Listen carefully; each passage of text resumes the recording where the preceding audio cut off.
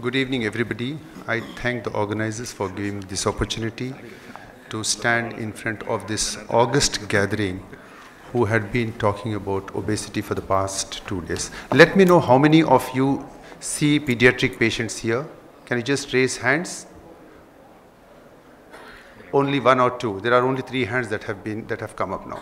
So today I am going to talk about, can intervention in childhood obesity prevent type 2 diabetes in adults? This is a very vast topic where I am going to talk more about the prevention than about the treatment part of it. Here, this is a cry of a child. A child wants not to get into adulthood with a disease. He requests all of us to catch him young, and he wants us to treat him as early as possible. The objectives are the type 2 diabetes, which we see is very commonly seen these days in second decade or third decade of our life. So suppose we catch these children at a very younger age group, so we are going to prevent it, and that's what my talk is going to be about. I'm going to talk about this childhood obesity, Indian scenario, interventions and limitations. The natural history of type 2 diabetes is, by the time we see a child, we have to pick up these things right from the child is born, right from the infancy to the adolescent age group. Whenever you see a child who is a little obese or who is overweight, try to correct him, intervene him there only, so that you don't go to the next step at all. And then this particular disease give us a huge window period where we have got lot of time to correct it. When the child is getting obese, from there he gets impaired glucose tolerance.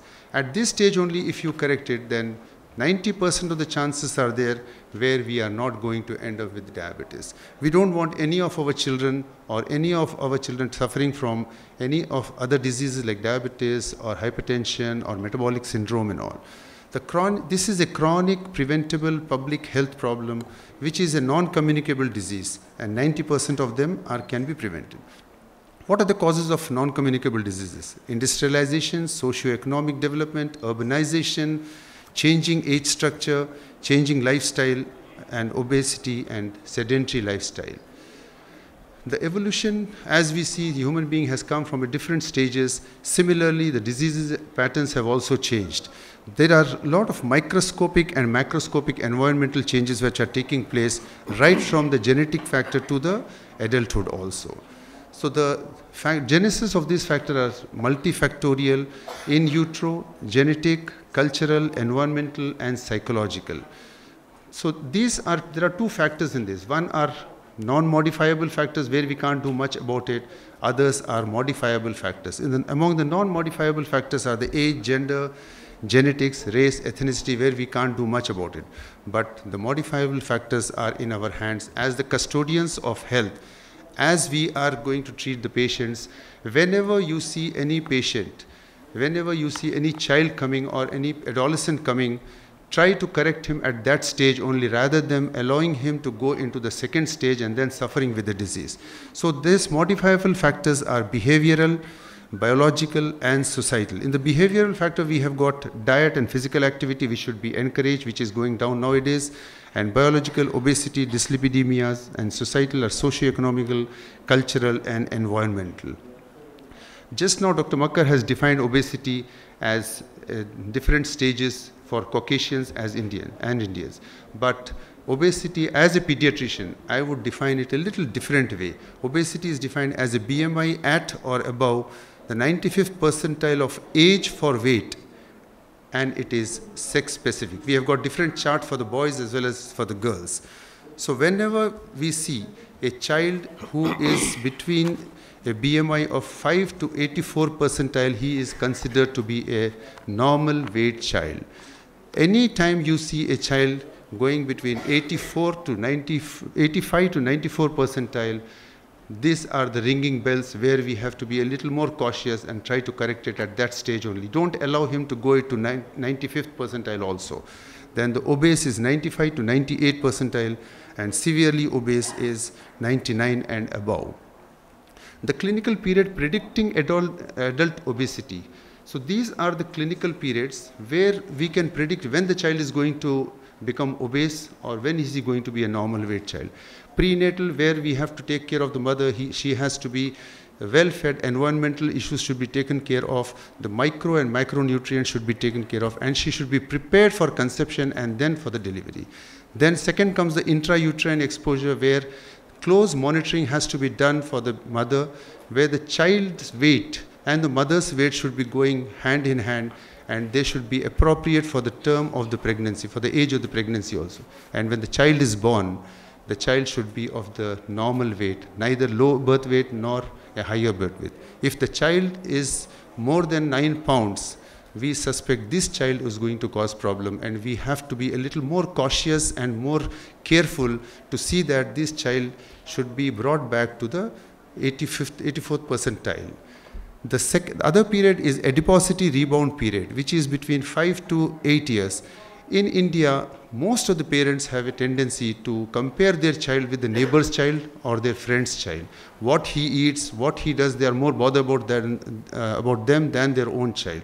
So coincidentally, 5 to 8 years is a period where adipose tissue deposition is more in children. Normally we see a child when he is born between 1 to 2 years, he is normal and all. Again he starts losing a little weight between 2 to 4 years. Again 5 years he starts gaining a little more weight. So that is the period, again it has to be cautioned, checked, activities have to be improved, and he has to be brought back to the normal way. Then comes the adolescent period, where most of the adolescents are a little more stubborn, they don't listen, they have got their own pressures, and they are more independent. And the peer pressures are more, so that's why they are not into our control at all. So obesity, in 2013, 42 million children under the age of 5 were overweight or obese, and 157 billion children all over the world had impaired glucose tolerance. Now imagine the state of affairs which we are going to face in 2025. At that time, we are going to get almost about 420 billion children or adults who will be landing up with metabolic disorders.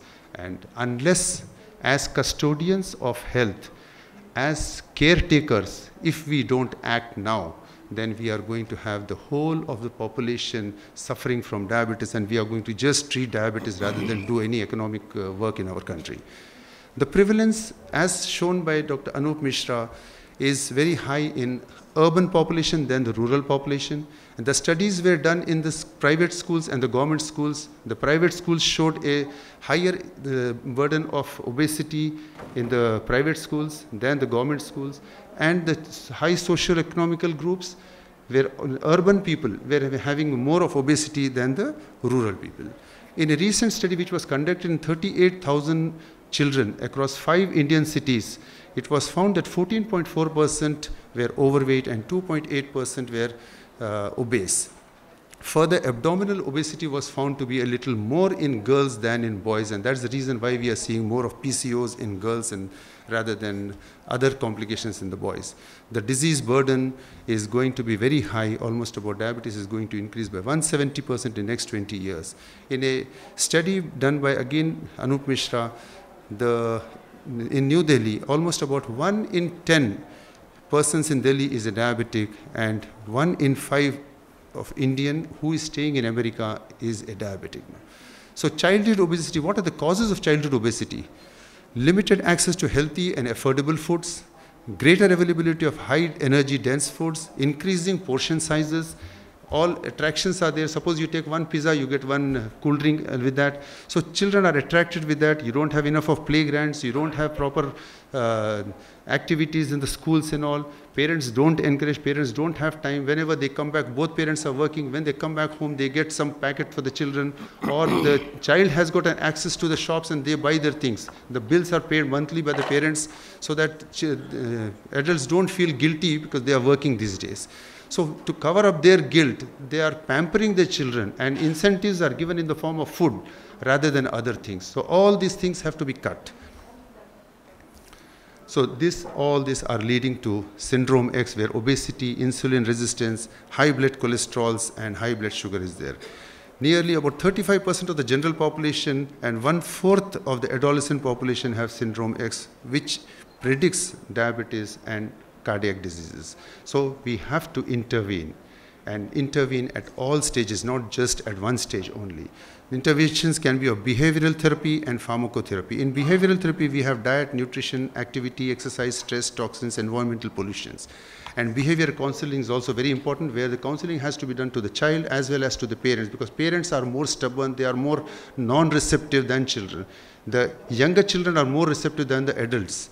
So target groups are pre-pregnancy, pregnancy, lactation, infancy, and childhood. In pre-pregnancy, the mother has to be a healthy mother before she conceives, so that the environment is good, she delivers a healthy baby. During pregnancy, we have to monitor the weight accordingly. Lactation is one of the important periods where most of the women, most of the pregnant ladies, they don't want to feed children for more than 3 months. This has to be encouraged for at least 6 months to 1 year, as long as they can. Even milk banking can be done.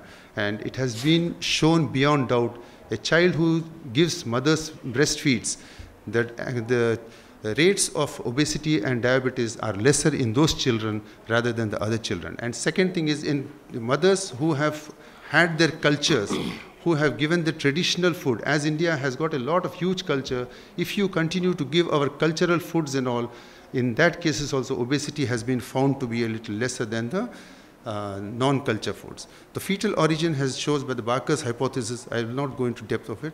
Same thing about the mother who is a small mother, young teen, and getting into a pregnancy, giving a low birth weight baby, again the child. This vicious cycle continues. The New Delhi cohort study set up in 1969. This study is still going on for almost about 40 to 42 years. And in this study, it was shown beyond that, when the study was started, only 1% were obese and most of them were undernourished. And just see how things change. In this, after 29 years, 10% were obese and 4% were already diabetic. And at 36 years, almost about 23% were obese and 10% were diabetics. So by the time we detect diabetes, by the time type 2 diabetes is detected, the patients already have got microvascular changes taking place in their body. So the cohort study had weight and height measured frequently during their growing years. This enabled detailed analysis of the growth patterns associated with adult disease. In the Maharashtra, thin fat newborn phenotype resembles the adult phenotype, where low muscle mass, central adiposity, that is thought to be partly explain the high diabetic risk in Indians. Another study was done by Krishnaveni, where pregnant women were studied. In this, there were about 6% of the people who were having gestational diabetes, and when the children were followed for almost about 10 years, it was found that these children were having more adipose tissue and the insulin concentrations were a little higher in that. An intervention program entitled Medical Education for Children, Adolescents for Realistic Prevention of Obesity and Diabetes and for Healthy Aging, conducted in 3 large cities of North India, also showed when intervention was done, the obesity rates have come down and their levels were also reduced. The sub-study known as Knowledge and Practices of Children, more than 2,500 children were done in the age group of 8 to 11. This study also showed when intervened at this age group, they were more acceptable at this age than the children from 13 to 18 years, because adolescence is a little stubborn age. This age group is a little more accommodative and they listen a little better to us. And in higher improvement of CAPS was recorded in children studying in the government schools rather than the private schools, because they are more pampered. In another study of 15 to 17 years old children were researched in 2 randomly allocated schools, and they were followed up for almost about 6 months to 1 year. In these children also, when they examined their hip-waist ratio and their adiposity was checked, it was found that their healthy habits have improved as well as their obesity has reduced.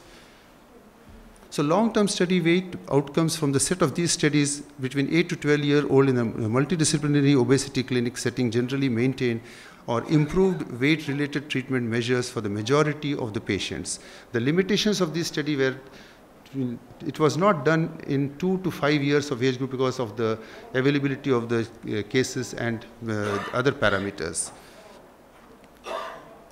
Now, the most important thing which I would like to stress here is about food is not everything in life. Food, diet should be like medicine. You don't eat overeating and all, then you get all problems. So because of the industrialization and the economically stable conditions, we are spoiling our children and getting into the problem.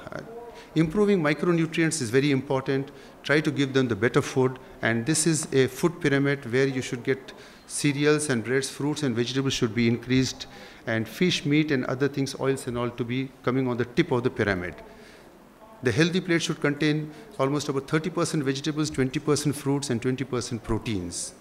Now, the most important part is activity. What is the activity we are going to ask for the children?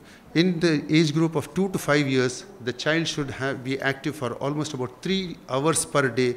Activity can be any form like skipping, hopping, jumping, climbing, gymnastics or any other activities. 6 to 11 years, playing, riding, bikes, swimming, gymnastics, but don't allow the child to sit for more than 2 hours per day.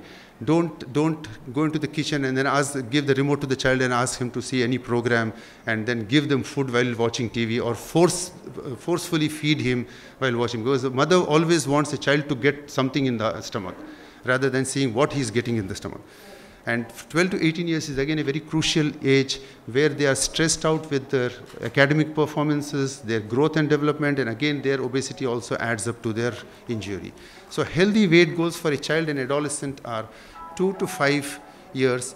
Try to keep the child less than 85th percentile. If the child is getting more than 95th percentile, reduce the weight by 1 pound per month, not more than that, and bring down to 85th or 84th percentile. In 6 to 11 years, if the child is 85 to 94 percentile, try to get them to 85th percentile. And if they are more than 99 percentile, the weight loss should not be more than 2 pounds per week. And this applies to same as 12 to 18 years also. The physical activity has to be encouraged. I have started a small center for called Children's Gym. This we have started looking into the children. When we see children coming in, every 4th or 5th child was a little obese. Then I got an idea, then I said, okay, why not start it? And we started evaluating them. We looked in for their, I've bought a DEXA also for this. And when we did the DEXA, we found the fat mass was a little higher than the lean mass. And we did a scan, we found fatty livers in these children.